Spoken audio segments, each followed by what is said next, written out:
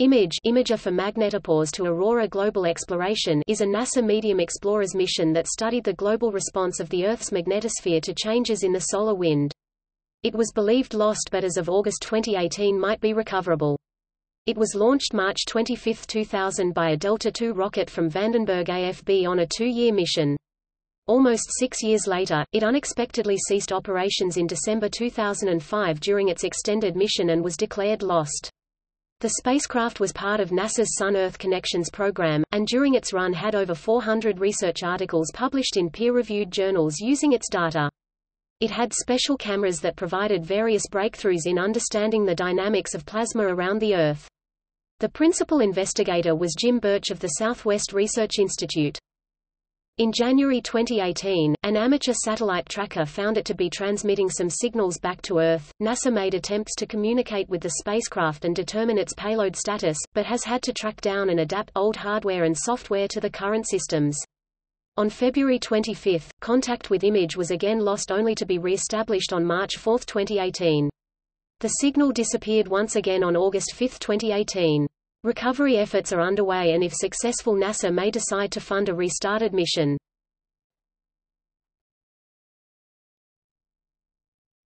Topic. Overview. Image was the first spacecraft dedicated to imaging the Earth's magnetosphere. Image was a spacecraft developed by the Medium Class Explorers (MIDEX) program, and it was the first spacecraft dedicated to observing the magnetosphere of the Earth, producing comprehensive global images of plasma in the inner magnetosphere. The Image craft was placed in a 1,000 times 46,000 km orbit around the Earth, with an inclination of 90 degrees passing over the poles, and a 14.2-hour period. By acquiring images every 2 minutes in wavelengths invisible to the human eye, it allowed detailed study of the interaction of the solar wind with the magnetosphere and the magnetosphere's response during a magnetic storm. From its distant orbit, the spacecraft produced a wealth of images of the previously invisible region of space in the inner magnetosphere, exceeded all its scientific goals. A senior review in 2005, just previous to its loss, described the mission as extremely productive, having confirmed several theoretical predictions, e.g., plasmasphere plumes, pre-midnight ring current injection, and continuous antiparallel reconnection, discovered numerous new and unanticipated phenomena, e.g., plasmasphere shoulders, subauroral proton arcs, and a secondary interstellar neutral atom stream, and answered a set of outstanding questions regarding the source region of kilometric continuum radiation, the role of solar wind pressure pulses in ionospheric outflow, and the relationship between proton and electron auroras during substorms. When the spacecraft went silent in December 2005, it had already been approved a mission extension until 2010. Costs for Image are estimated at $132 million, including the spacecraft, instruments, launch vehicle, and ground operations. Topic. Payload. Its science. Payload consists of 3 suites of instruments: energetic neutral atom imagers (LENA, MENA, HENA). These instruments use hydrogen, helium, and oxygen atoms in the exosphere to form images and determine the properties of their low, medium and high energy parent ions. HENA, the high-energy neutral atom imager, is a modified version of the MEMI, Inca magnetospheric imaging instrument, ion and neutral camera sensor flown on the Cassini-Huygens mission. Ultraviolet imagers FUV and EUV, the extreme ultraviolet EUV imager detects light from helium atoms in Earth's plasmasphere. The far ultraviolet FUV imager employs 3 detectors to image the auroras in different wavelengths and measure the distribution of different ions. Radio plasma imager RPI, this instrument uses pulses of radio waves to image the entire volume of the Earth's magnetic field. With its 502 meters long antenna, it sends out a burst of radio waves, which reflect off of clouds of charged particles between the plasmasphere's outer boundary all the way out to the boundary where the Earth's magnetic field is impacted by the solar wind. RPI also measures naturally occurring plasma waves at the spacecraft's location. The Central Instrument Data Processor (CIDP), as well as the Command and Data Handling Subsystem (main onboard computer), were built around the mission-proven IBM RAD 6000 avionics processors.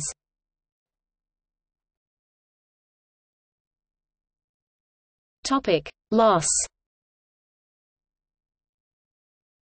On December 18, 2005, the satellite failed to make an expected contact at 16:20 Coordinated Universal Time. An earlier contact had ended successfully at 7:39 the same day with no sign of trouble. Over the following days and weeks, commands were sent, blind, to reset the transmitter, change antennas, and otherwise attempt to re-establish contact with the spacecraft, but no signal, not even an unmodulated carrier wave, was received. Recovery efforts included using different DSN antennas, using non-NASA ground stations in case there was some systematic DSN error, transmitting no commands for several days to trigger a 72-hour watchdog timer, increasing transmit power in case the antenna was badly misaligned, and optical and radar observations of the satellite to check for debris, change in spin rate or change in orbit indicative of a collision or other damage. 16 to 17 The spacecraft was also commanded to slightly increase its spin rate and asymmetrically turn on its heaters. If observed, these would indicate that it could receive commands but not transmit. Neither change was seen, and analysis later indicated that the temperature change would have been undetectable. An attempt to observe the craft's temperature to determine if it was completely dead or consuming the power expected in safe mode was inconclusive. 10 to 11 A careful failure analysis revealed that, among plausible causes for an abrupt bidirectional loss of communication, the solid-state power converter (SSPC) for the transponder had, among its features, an instant trip shutdown in response to a high-current 100A short circuit. Critically, such a shutdown was not reported in the power supply's telemetry output, and this lack was not documented.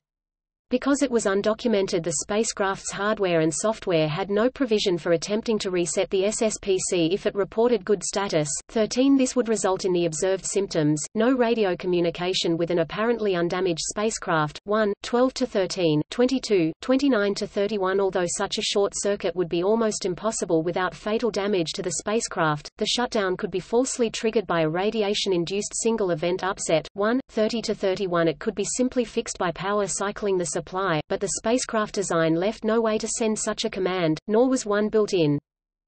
The same problem with the same model of power supply had affected the EO-1 and WMAP satellites launched after Image 1-13, but they were able to recover. In January 2006, NASA declared the mission over, declaring that preliminary analysis indicated the craft's power supply subsystems failed, rendering it lifeless. Despite this, they continued to try and establish contact. In early 2006, NASA convened a board of experts to figure out what went wrong. After several months, they created a report in which they theorized that Image had tripped a power breaker and might fix itself. It was hoped that an eclipse when the spacecraft passed through the Earth's shadow in October 2007 would result in a sufficiently deep supply voltage sag that it would trigger a total bus reset, which would cause a power cycle of the suspect supply. 14 to 18 However, attempts to contact the craft after this eclipse were not successful.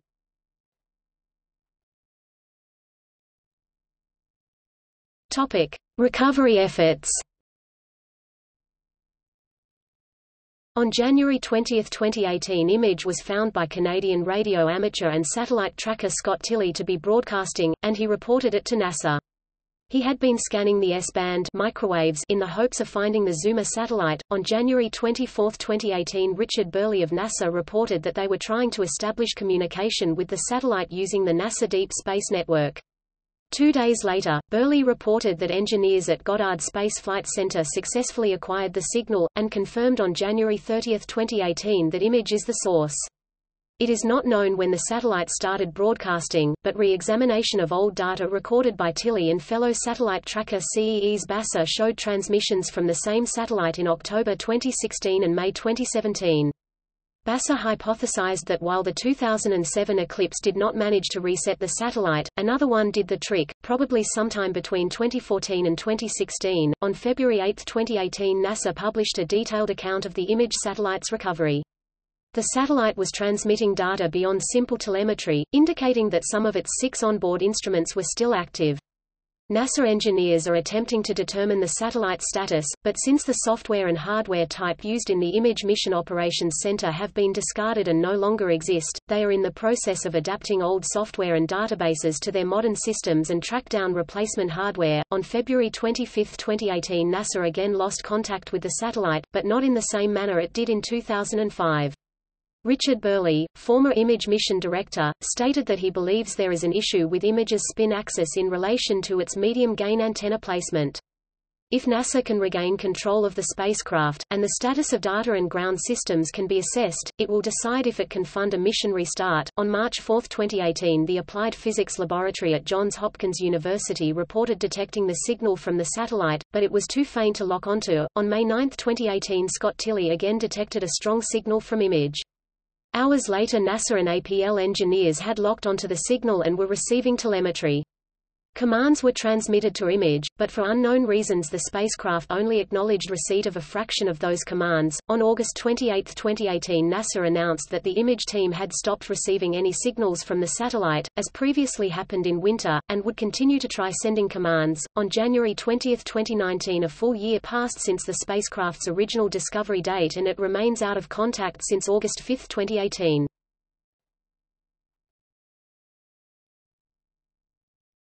Topic Gallery.